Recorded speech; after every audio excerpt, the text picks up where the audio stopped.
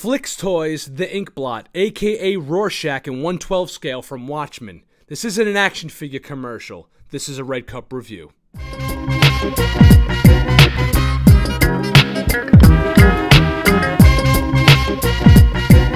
yeah, check it out.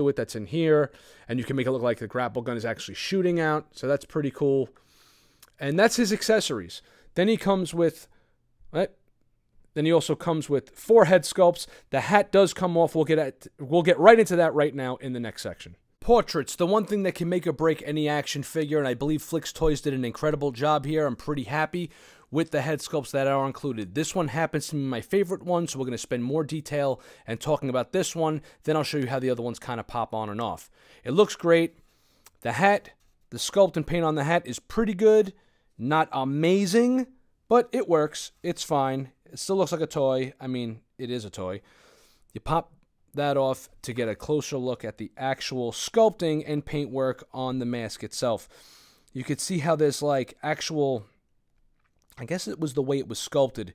You could see the cloth lines in his face. You can see that it's cloth that he's wearing.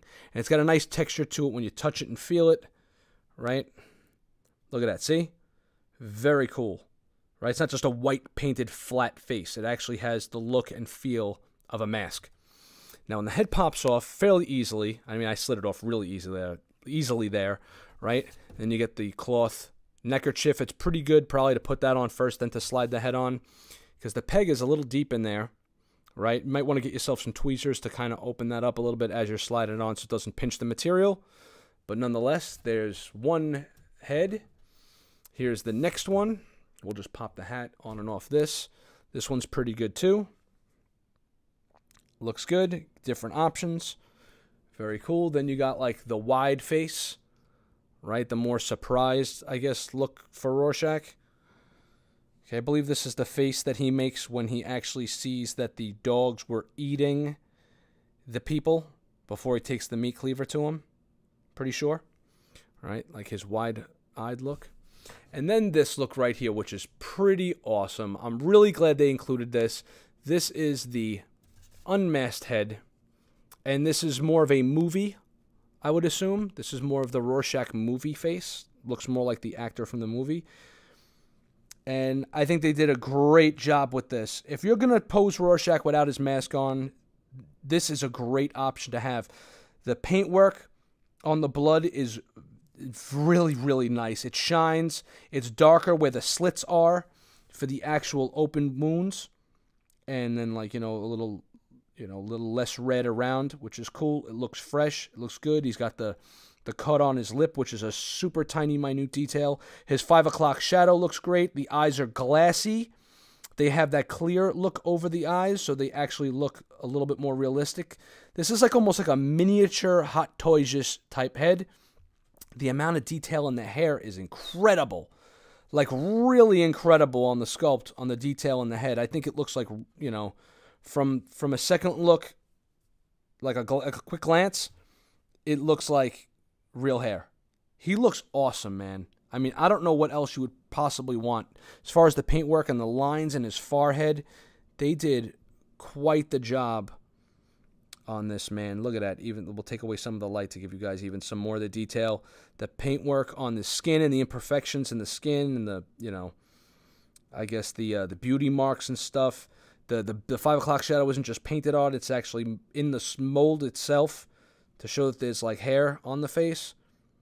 They did an incredible job with this. There's a little bit of paint imperfection around his ear, where the brown should have went a little closer to the ear. But, I mean, hey, look, if you want to be super nitpicky about it, that's fine. And there's a black wash in the hair to make the individual hair pieces kind of stand out also. Really amazing job. You guys get yourself like the end is nigh sign and have him holding that, and maybe get yourself 2 of these figures so you could have them both with and without the mask. Articulation, outfit, and functionality. It works. I love this figure. It's great. It has a couple of imperfections, though.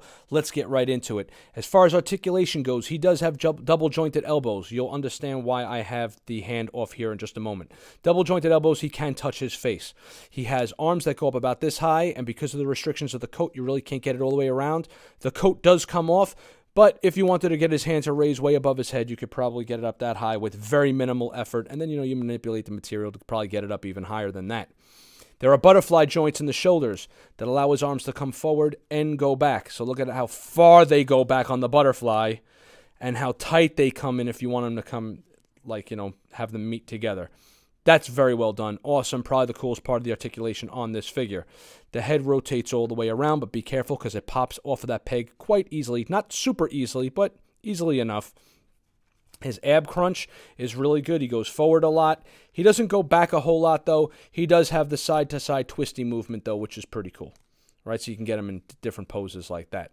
Speaking of his hands, real quick, if you indulge me for a second, I threw some of his weapons and accessories in his hands to show you that they're not hard plastic. So you can get the weapons in and out of there, and they fit snug, and then when they pop out, the hands don't just stay open, they eventually close, and you can manipulate them however you need to.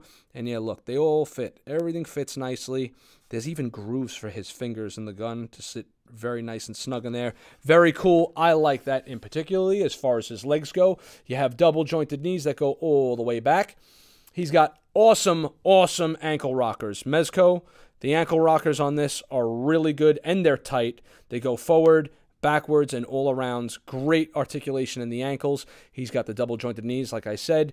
However, he doesn't have any thigh cuts. Mine doesn't have any thigh cuts. I'm hoping it's not just like a defective figure that I have, but you can't get him to rotate his legs out. I don't want to stress it and break it. So if you're going to get him in a crouching position, you're going to have to rely more on the ankle rockers and getting him to kind of manipulate it and pose it a certain way. Bring that back a little bit for you, right? As opposed to just being able to flare his legs out. Now, he does have a split. There's a nice amount of room and bagginess in the crotch where you don't have to worry about ripping the inseam. He can get his leg up about that high on the side with very minimal effort. And as far as front and back, he can get his leg up pretty high there too. All right? You don't want to push it any more than that, though. Okay, so there you go. There's the articulation on the figure. As far as the outfit goes, dynamite, very happy. There's a little bit of fray here, so get yourself a little scissor and maybe cut those down. He's a slob anyway, so it doesn't really matter. He's got some stains on his lapel, which is really cool. The jacket looks used and worn in. Even on the back, it's got discoloration. It looks like he's been wearing it, and that's cool because we all know Rorschach, you know, is that kind of dude. Now, as far as his belt goes, yes, these are on a wire. You can slide it over and slide it over and around and back and just boom, now he has it all tied up. The jacket does open up. It has a little Velcro piece. Be careful with the buttons. They're not real buttons, but they might pop off. And then underneath you have his shirt. His shirt has a sort of plasticky, sort of material-esque. It's only stitched on the bottom at the very top, so you can see his chest underneath there. And you can see right there where the cut is for the articulation in the torso. Taking a look at the outfit underneath, you see this is like stiff. This is like not really that great, the actual shirt itself. But he probably wears cheap shirts anyway, right? So get the head on there, get it on there nice and snug, and you're good to go. The jacket, like I said before, comes off. The stitching is great on the pants. The pants look good and also worn in. The pinstripes are perfect. Nothing is out of line or out of whack. I think it looks good. And he has socks. Look at that. How awesome is that? He's actually wearing real socks. I didn't even notice that till I started doing the review. There you have it. Hat goes on. Outfit looks cool. I love this figure. It's not perfect. 4 1/4 cups as far as I'm concerned until Mezco gives us a version of theirs, which I'm really hoping they do. That'll probably take top billing over this one. This guy is going to fit in very good with the rest of your figures, and we're going to see just how great he fits in now because we're going to do a little bit of a size comparison. Not all action figure lines are meant to be compatible with one another. However, he does fit in with the Mezcos, but we know Rorschach is a smaller dude. He is the exact same height as Batman and Joker here. So he will fit in with your Mezcos, just not 100% perfectly to scale. You guys could solve that stuff by making him crouch down a little bit as opposed to him standing straight up. I'm sure you can manipulate something to kind of give you the illusion that he's a smaller guy compared to your other Mezco figures. If you collect other 1/12 scale action figures like Marvel Legends or something like that, I'm a Mezco guy, so that's why I'm showing you him stacked up against other Mezco characters. He particularly looks like he fits in well with this version of the Joker, which is pretty dope. Here he is. That's what he looks like. He's about 6.5 inches tall. So although he doesn't fit in perfectly, he fits in anyway. And here's something I didn't mention before. He has working pockets. So the jacket actually has working pockets that you can stuff some of his accessories in. Also very cool. Bottom line is, FilixToys the Inkblot is a dope action figure. It's mad cool. It's only made even more cool by the fact that it's the Watchmen and that Mezco hasn't done it yet, and I know we're all waiting for that. At least I am. I could speak for some of the community here on this. He looks great. 4.25 out of 5 cups. Had to take away a couple of points because of the things I had mentioned earlier in the video, but it's overall it's still pretty dope, and it's going to fit in great with your collection. Check the link down below just to, I don't know, catch up with shit we got going on over here at the channel, and drop a like, a comment, and subscribe. It'd be cool to have you around here, and we'll see you on a future episode of the Red Cup Review. Thanks for joining us, everybody, and go get yours now. There's a second batch coming out, I believe, so you might want to get on it. Talk to you soon.